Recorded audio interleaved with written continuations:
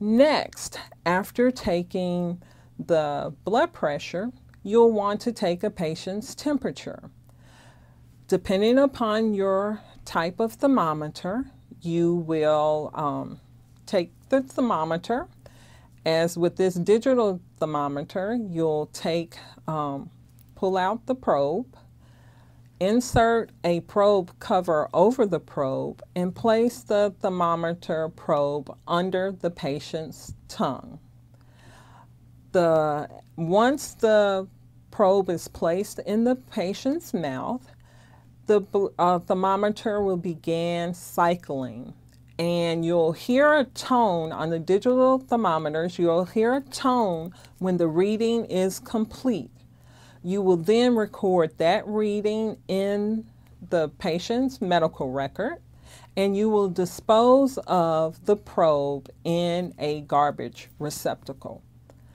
Next, after taking the temperature, you will then take the patient's pulse.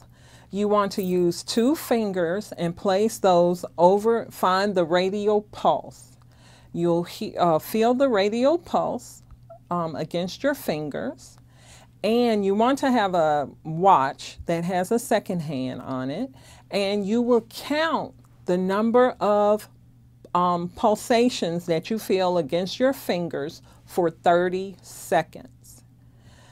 You take that number at the end of 30 seconds and multiply it by 2, and that becomes your blood pressure reading.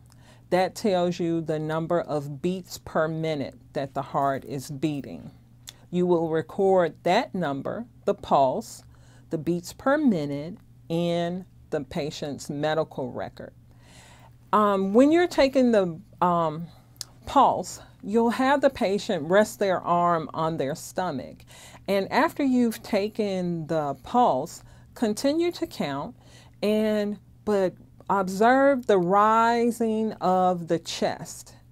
And at this time, you'll take the respirations. You'll count the respirations for either 15 seconds or 30 seconds. If you count for 15 seconds, you'll multiply that number by 4, and that becomes your respirations per minute. If you count for 30 seconds, you multiply that number by 2, and that becomes your respirations for 1 minute. And you will just watch the patient's chest rise as they inhale. That'll be 1 count. Second inhale will be 2, and so on. You would then record that number in the patient's medical record. And now we have covered how to take a blood pressure, a pulse, temperature, and a patient's respirations. And that concludes the video on taking a patient's vital signs.